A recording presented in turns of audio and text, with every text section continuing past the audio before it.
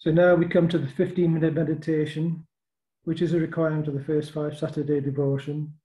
And tonight, I welcome Canon Aquilina, from the Archdiocese of Southwark to join us in the meditation on the finding of Jesus in the temple.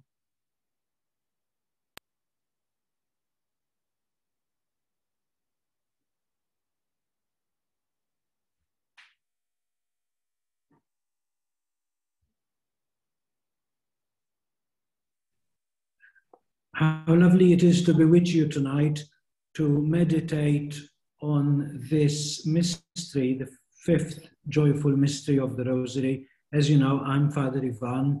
At the moment, I am in Malta, and I am very happy to share with you these meditations from the island, which was hallowed by the presence of the Apostle Saint Paul. It is quite a collision of joys that we are meditating on the finding of the Lord in the temple in the 3rd Sunday of Lent. And as you know, the Gospel in the 3rd Sunday of Lent is Jesus being in the temple once again. This time, not having a chat with the wise people of the temple, but this time pushing people out of the temple because they should not have been there. As we enter this meditation into Jesus lost and found in the temple, I think we need to look at it with some theological spectacles on. And the first thing we need to understand, to unlock, so that we can enter into this mystery in a deep and meaningful way, is to discuss a little bit the temple and what it means and what it stands for and how Jesus would have seen it and how the people of God would have interacted with this place. And it's always good to start from the beginning, yes? And how did the temple come about? Why did they build the temple in Jerusalem? Why not somewhere better? Why did they go there? And the reason is because, as you know, even today, many people call the temple as the Dome of the Rock, because there is a golden dome, and underneath this dome, there is a rock. What is that rock? That is the place, according to Jewish and Islamic tradition, and as Christians we never had arguments with it, it might have been, where Abraham was going to sacrifice his son Isaac. That is where it happened. And because Abraham is the father in faith, and because Abraham is, as we've seen today, those wonderful images of the Holy Father this morning in Ur of the Chaldees in Iraq, praying with Muslims in the place where Abraham started his journey, because he is the father in faith for these big monotheistic faiths. So Abraham, let's put this into context. Abraham is asked to leave Ur, to leave his security, to leave his bank account behind, and to leave the city to go where? To go in the desert. And as you know, the desert is a place of death, not a place of life. And yet Abraham goes because he trusts in God and not on his gut instinct. Let's translate that into English. Abraham places God first. The center of life for Abraham is God. And he doesn't question what God wants, because he knows that God is God. And he knows that he, Abraham, is not God. He's not the center of everything. He trusts God, especially when it doesn't make sense. And leaving your home, going in the desert, doesn't make sense. Yet he does. He goes. And then, as you know, further on, Abraham is in the desert, and God comes to speak to him, and he says, Abraham, look up. And Abraham does, and he says, what do you see? And he says, oh, stars. Can you count the stars, Abraham? No, I can't. There's too many. Then he says, look down. What do you see? The sand. Can you count the grains of that sand, Abraham? No, I can't. You will have more children than the stars up there and the grains down there. Remember, at this time, Abraham didn't even have one child. Not even one. And yet Abraham believes in the promise. Doesn't make sense, but he believes it. Finally, he gets one child. He has one son, Isaac. And he's happy.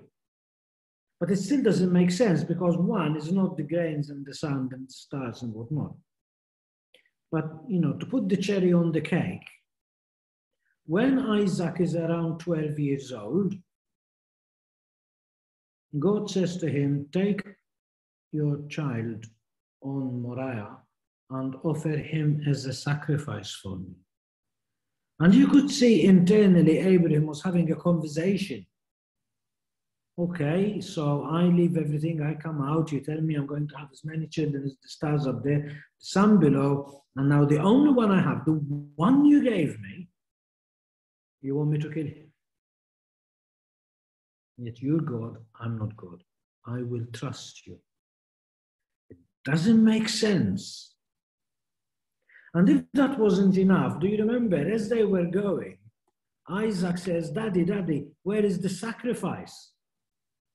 Can you imagine how that opened, torn apart the heart of Abraham? Yet Abraham knows that God knows best. He is totally focused on God. And he goes on that rock. He's going to offer the sacrifice. You know the story, how it goes. And God replaces Abraham's son with a ram. And that's why they built the temple on that place, because that is where God provided the sacrifice. So they build the temple there so that they can continue, they pick up from Abraham and they continue to offer in that place where God provided the sacrifice. They will continue to offer the sacrifice. That is why, even today, the people of the Jewish faith do not offer sacrifice anymore, because they don't have the temple. The only place where they can offer sacrifice is in the temple. That is how central this is. I'm sorry it's long-winded, but this will make sense. Believe me, trust me. Walk with me step by step. So we come on this rock, and God provides the sacrifice. He removes Abraham's son and gives the ram. Now go down 2,000 years and we come to the time of Jesus. How old is Jesus in this story? The same age of Isaac, 12. And he goes in the same place, in the temple. And what is God doing? God is placing in the temple the new lamb of sacrifice. God is removing the sacrifice and replacing it with his own son. Just as many years before he removed Isaac's son to put the ram, now he removes the ram and the other sacrifices and places his own son.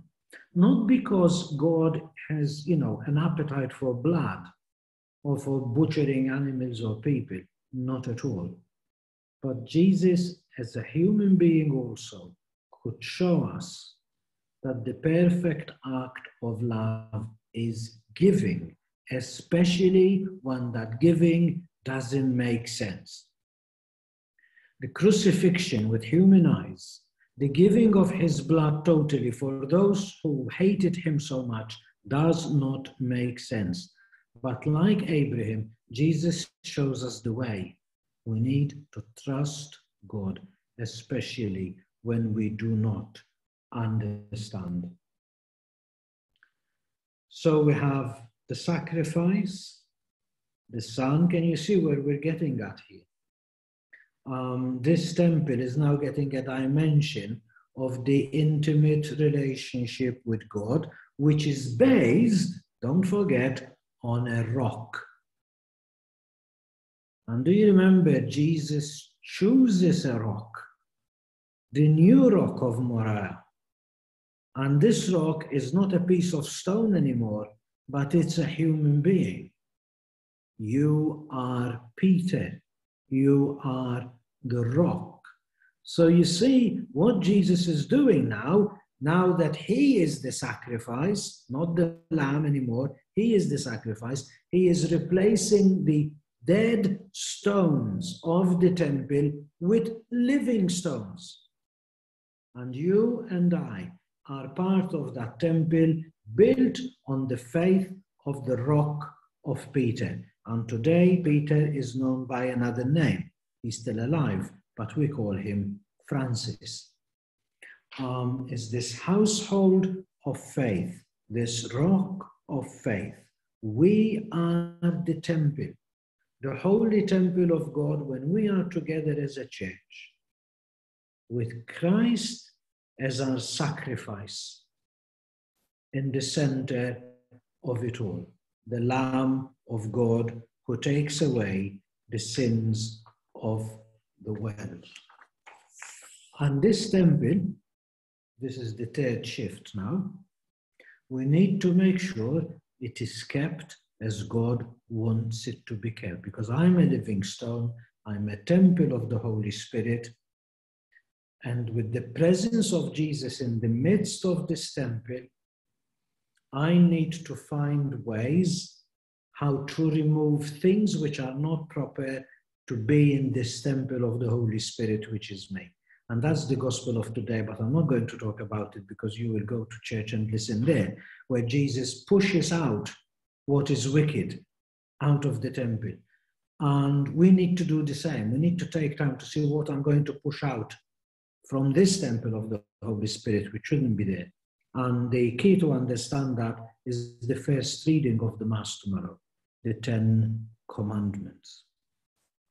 So now we understand the theological vision of the temple. God provides faith, being God-centered, trusting in God. God gives his own Son for the cleansing of sin, and he changes the temple from a stone temple in Jerusalem to a living temple everywhere in the world. And that's why, as the Catholic Church, we do not need temples. We can say Mass anywhere, because we are the living temple. Where 2 or 3 are gathered in my name, I am in their midst. You don't need to go to Jerusalem.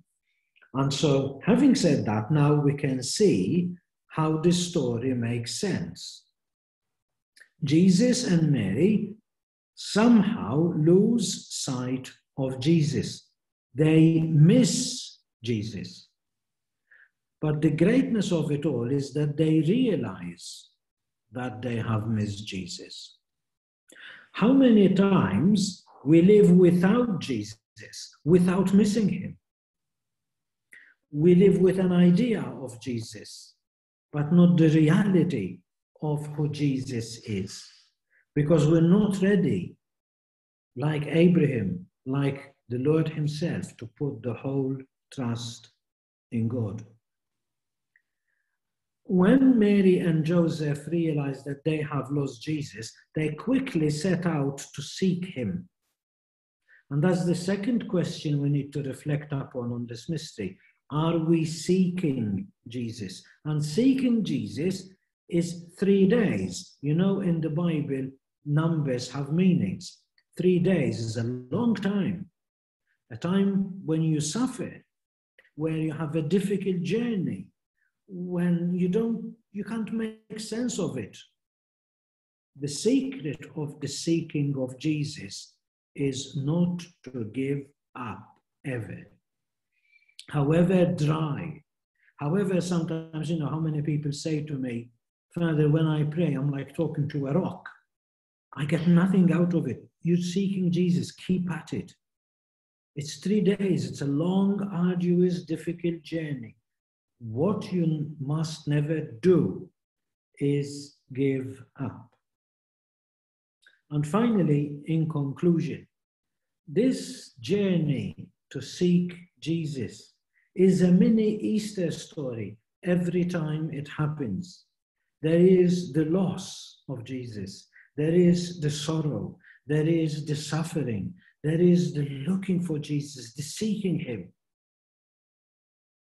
But then there is the joy of finding him. Mary did never think in a million years that she was going to find him among the doctors in the temple. And the other Mary, Mary Magdalene, never in a million years would she have thought that she's going to find him in the garden, disguised as a gardener. We just need to seek and allow God to surprise us. The joy of finding God, the joy of being this living temple is very simple, yet very profound. To do the will of the Father, just like Abraham when he first went on that rock, just like Jesus when he said to Mary and Joseph, why are you surprised? I was doing my Father's will. Just like Peter, just like you and me, the rock doing the will of God based on the rock of faith. In the name of the Father, and of the Son, and of the Holy Spirit. Amen.